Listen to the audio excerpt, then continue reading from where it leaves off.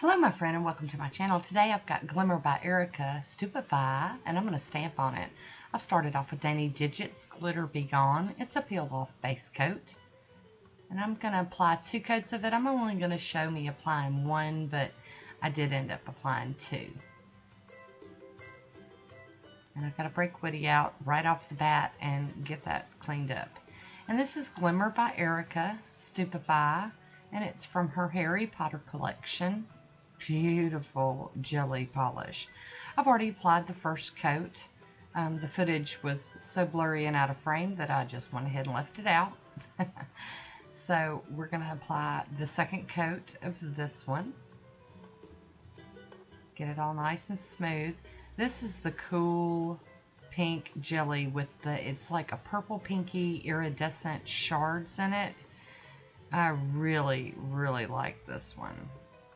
It just glows. And I'm going to top this off with some Jealous because it is a little bit bumpy because of those flakies. And I'm sorry it's so blurry, but my camera's trying to pick up that shimmery from the flaky goodness that it's just not wanting to behave. I am capping my ends as usual.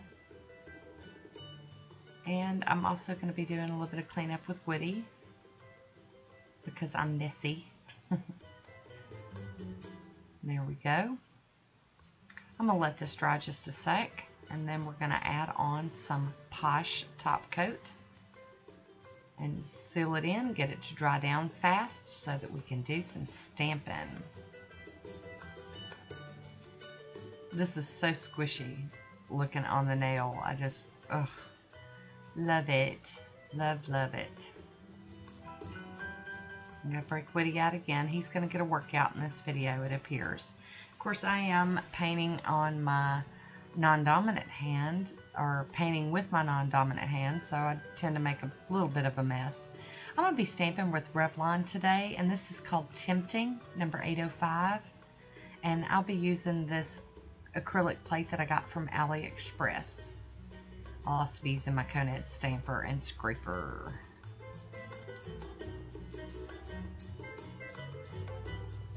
And I'm going to do the rolling motion with this one. And it picked up beautifully.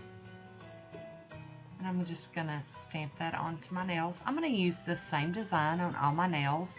I thought about mixing it up, but after I got started, I really liked the look of this. And that you could still see a lot of the base color underneath.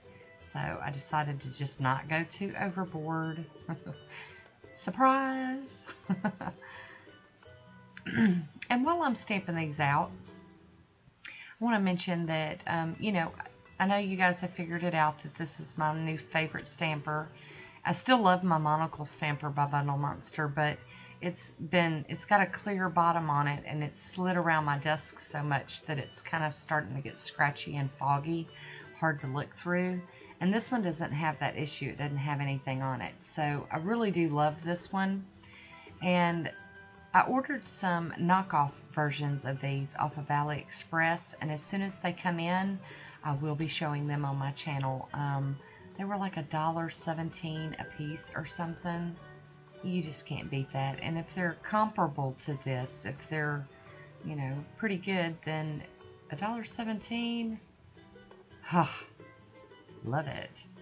Okay, so I'm done with all my stamping, and I've done my cleanup with tape off of camera, and now I'm going to go in and just tidy up just a little bit with my Sonia Kashuk's Tools number 27 brush and some pure acetone.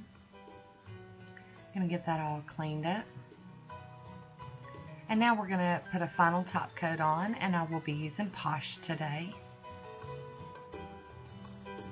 I'm just gonna seal this one in, capping my tips and excuse me, everything. Get it all sealed in so that stamping don't come right off. And there's Woody again. He's a busy guy today. So here's my final mani. I hope you enjoyed this one. I've got a swatch photo coming up. Leave me a comment down below and let me know what you think about this one. That's all I have for today. Thanks for watching, and until next time, be good to yourself. Bye.